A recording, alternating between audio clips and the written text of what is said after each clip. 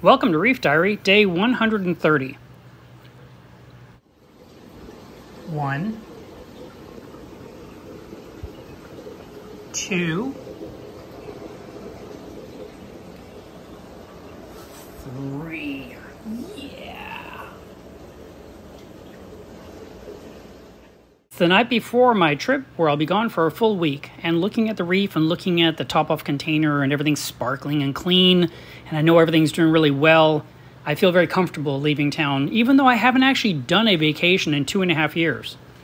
I have a chalkboard in the kitchen, and I constantly jot down whatever it is I need to remember to do before I leave town so I don't make any mistakes and forget things. And for the last 48 hours, I've been knocking out one thing after another off the list to make sure everything's completed. And this isn't just reef stuff, it's also just everything you have to do with your home before you leave town. So I'm very happy that I got everything done and there's nothing left pending, and I can just go off on vacation, enjoy myself for a week, do some scuba diving, enjoy some sun, and take a break from all the things I've been dealing with for so long.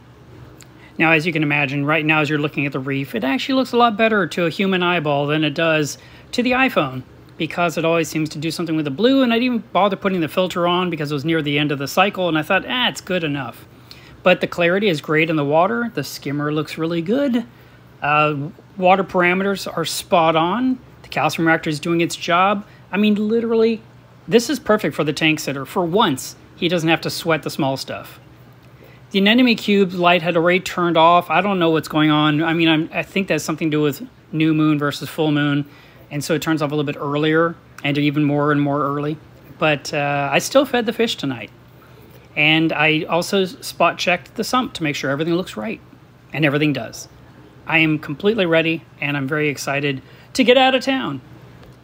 I went ahead and topped off the top-off container a little bit more to squeeze one more day's worth of water into the container before I left town. I did dose Prodibio today as I'd planned to. And the only thing I didn't get to do, I literally had zero time to do, was to plant the frags. So they are going to stay on that tray for another week until I get back.